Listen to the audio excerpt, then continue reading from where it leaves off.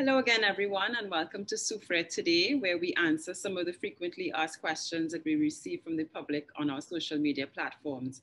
And with us is the current lead of the scientific team in St. Vincent, Dr. Thomas Christopher. Hi, TC. How are you doing? Good morning. I'm doing fine. Good. So TC, what can you tell us about the dome? What is the latest in terms of dome growth? Everyone is always curious to know what's happening with the dome itself. Yeah, I think it's a good thing to know and to be curious about. We currently are working with a plan to do that survey once a week. We know the last one occurred around on the 1st of February, which was last Monday. Hopefully we should be up on the summit on Wednesday to do another dome survey, and that should give us another volume. So the latest volume we have is just under 6 million cubic meters, which was done on February 1st. So hopefully before the end of the week, we can produce another figure and have an idea of how fast it's growing. Mm-hmm. All right, and also we heard in the last week that the water in the hydrothermal system is drying out or has dried out, and we're beginning to detect SO2, which is a volcanic gas. Can you tell us a little bit about exactly what that means? Yeah, basically, we should have been seeing SO2 since December, because as long as you have a volcano that's erupting, which this one is actually doing, you would expect to see sulfur dioxide coming out in your emissions. That was not the case when we started measuring in January. And as I said, we suspected that the sulfur dioxide was actually interacting with the water, reacting with the water and creating a mild sulfuric acid on the ground. So we were not seeing it. The water was actually hiding it from us. Now we started to see it on the 1st of February. And basically the idea is that there's less water to interact with the volume of sulfur dioxide that's coming off. So basically it's an issue about how much water versus how much sulfur. We're still not seeing all of it, because when we look at the gas chemistry, we still see that there's hydrothermal gases in it, but we're seeing more of it than we were in the past. So it's drying out, but it's not totally dried out yet. Okay, and why is it drying out? Is that because of the dry season, or does that have something to do with the volcanic processes? It has to do with the eruption. You need to, I think the average person needs to understand how hot this magma is and how much of it is actually there. So you've got a really hot material and you've got a large volume of it. So basically it's heating up the ground. I mean, we've seen videos of the ground in the crater steaming, steam coming up through cracks in the ground. So it gives you an idea of how hot that environment is. And probably that steaming is actually some of the water that we're losing in the hydrothermal system coming up through the crater floor. So it's basically being boiled off, for want of a better word.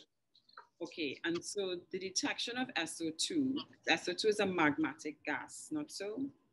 Which means— Yes, right. Yes, it is.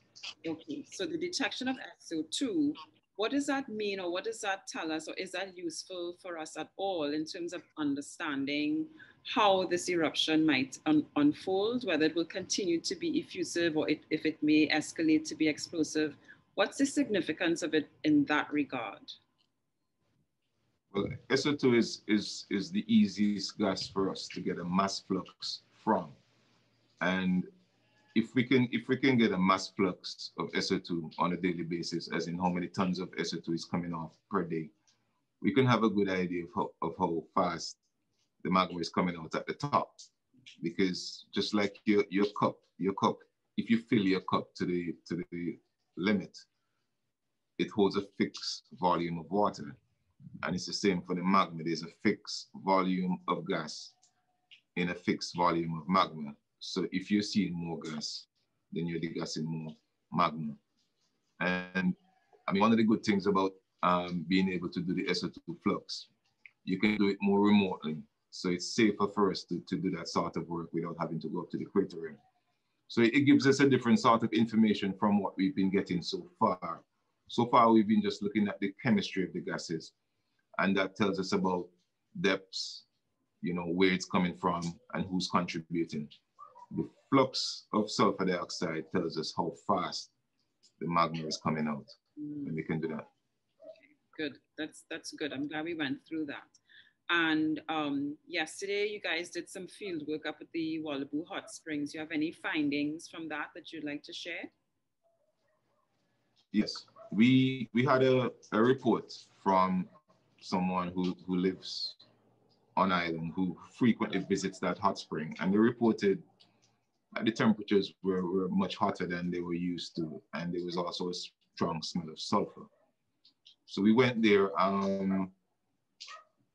I took some samples. I took some water samples from the actual spring, the hot spring.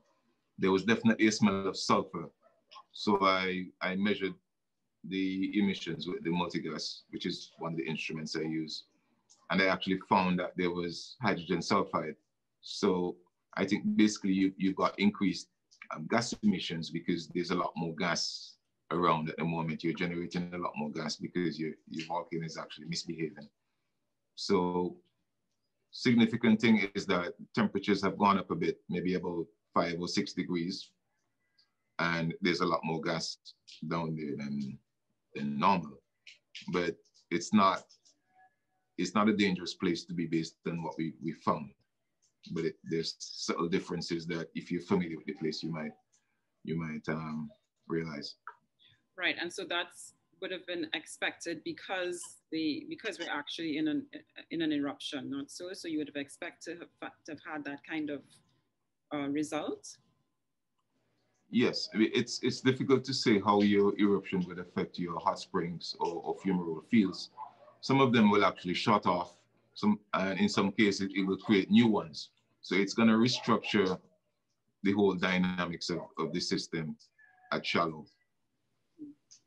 Okay, well, thanks a lot, TC. Thanks for the update. And again, we're wishing you and the team all the best this week with your fieldwork and whatnot, and stay safe. And just wanting to remind everyone that NEMO and the UESRC are the official sources of information for the La Soufrière eruption. So please follow us on our Facebook and Instagram handles, and also that the visits to the volcano, to the crater, are still restricted at this time.